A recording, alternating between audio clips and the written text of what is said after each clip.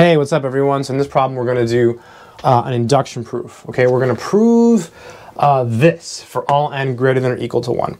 So we're going to do it using the principle of mathematical induction. So let's do it. So proof. So whenever you're using the principle of mathematical induction, it's really good to identify your statement. So this thing here, I'm going to box it in, right? This is going to be our S sub n. This is our statement, right? This entire thing here. And we have to prove this is true for all integers n greater than or equal to 1. So I like to do my induction proofs in steps. Like first you have a base case. So we'll start with the base case. So base case. All right, good stuff. So the base case starts at the smallest positive integer that you're trying to prove your statement for. So in this case, that would be 1, right? So to show that S sub n is true when n is equal to 1. So let's work out this first. So the left-hand side, I love using this notation, LHS, right? So you replace the n with 1. This is equal to the finite sum as I runs from 1 to 1, right? Being totally pedantic, I factorial. And basically means you plug in 1, so you get 1 factorial. 1 factorial is 1, so you just get 1 times 1, so you just get 1. Piece of cake. The right-hand side, is 1 plus 1, right? So it would be 1 plus 1 factorial, right? Minus 1, so minus 1. So that's 2 factorial. Minus 1, so that's 2 minus 1, so that's 1. So the left-hand side is equal to the right-hand side, so the statement is true when n is equal to 1. So S sub 1 is true. Good stuff. That takes care of the base case. Piece of cake. Now we get to write down the induction hypothesis. Basically all we do is we suppose our statement is true when n is equal to k. So we just basically write this down and plug in a k and say it's true. So the induction hypothesis, right? We get to say that this is true when n is equal to some k. So suppose that we have this finite sum as I runs from 1 to k, okay, of I times I factorial equal to k plus 1 factorial minus 1. So we get to assume this is true. All right, so now we have to show that it's true when n is equal to k plus 1. Oh, and this is for some k. So for some k greater than or equal to 1, right? You're supposed to write that, right? You're supposed to write that. All right, let's do our induction step now. So our induction step is going to put is to save room. Is to show that this is true when n is equal to k plus 1. So claim that this statement, so the sum from I equals 1 to k plus 1, I hope this works out. This is I factorial equals k plus 1 is k plus 2. So we have to show there's a k plus 2 here, minus 1. So to show this is true. All right, this is the claim. It's not part of the proof. It's what we have to show. It's a really good idea to write down what you're trying to show because that way you can do the problem, right? You can't do it unless you know what you're trying to do.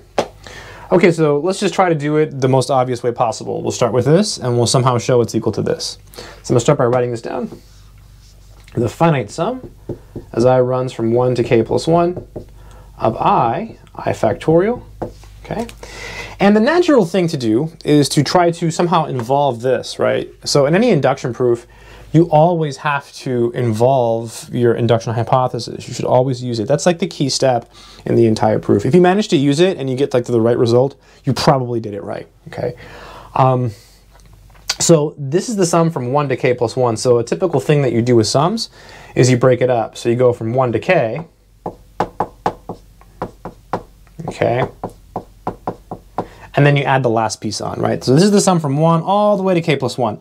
This is the sum from 1 all the way to k, plus, let's add that last piece. So we'll plug in k plus 1 for that last piece of the sum, for that last term. It'd be k plus 1 factorial. Okay? So again, this is the same as this. So here we go from 1 to k plus 1, here we go from 1 to k, and there's the k plus 1th term. That's what that is there. Now we can use our induction hypothesis to replace this. It's up here, right? So I'm just going to put this here. This is equal to k plus 1 factorial minus 1. And then here we still have plus k plus 1 factorial. All right, let me pause here.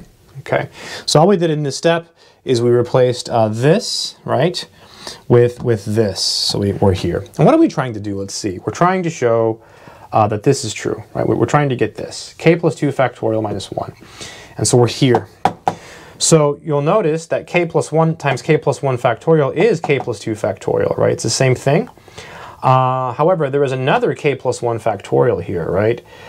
So I think what we should probably do in this case is pull out a k plus 1 factorial, right?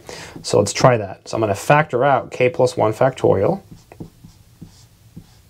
Okay, I'm going to use a bracket here for added clarity. I'm trying to be really careful. So I'm going to put a 1 here, okay? Then here we're going to be left with the k plus 1. Okay, going really slow.